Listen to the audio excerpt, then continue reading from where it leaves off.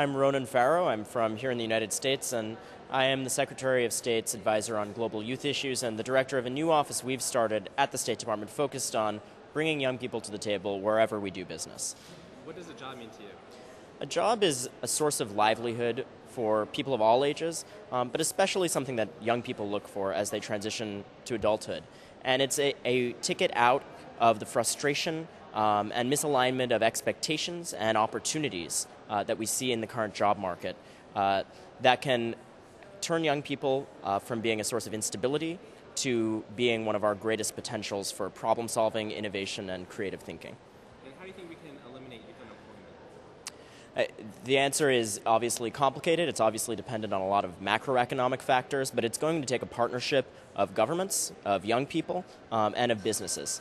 Governments have to create an environment where investment is welcome from international businesses and from local businesses, where entrepreneurs don't have a lot of red tape to gain access to capital, and where young people can express themselves freely and advocate for good economic policy.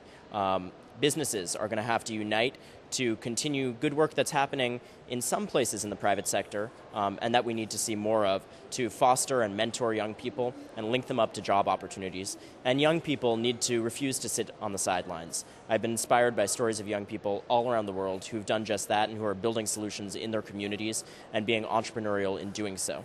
I'm reminded of a young Tunisian blogger who said, "Resignation and negativity do not make a country, and they don't make a world either." So I'm hoping that we'll see young people at the forefront of building solutions to all our problems.